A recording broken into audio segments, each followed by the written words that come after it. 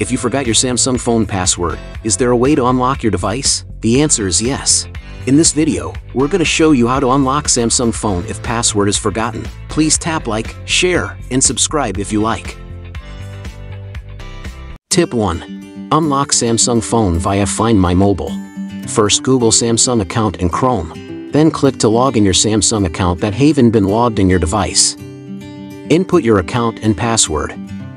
Every Samsung account has a two-step verification. It will send you a code via SMS to the phone number you linked to your account. After input the code, click Verify to continue. Then go to Services and choose Find My Mobile feature. You will enter the page, and its right top will show this pop-up window. Click Unlock. A Unlock My Phone window will show in the middle of the page. Click Unlock to confirm. You will need to input your account password for security reason.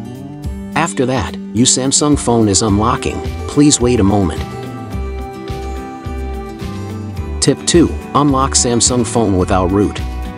Download DroidKit and launch it on your computer. Connect your device to PC. Then choose Screen Unlocker and click Start to prepare device configuration file. After it is prepared, click Remove Now, select the type of your device, and next, follow the 7 steps. Power off your device. After screen light off, press and hold volume up, Bixby and power buttons. Release all when logo appears. When you get in recovery mode, please select Wipe Data and Factory Reset. Last, choose Reboot System Now.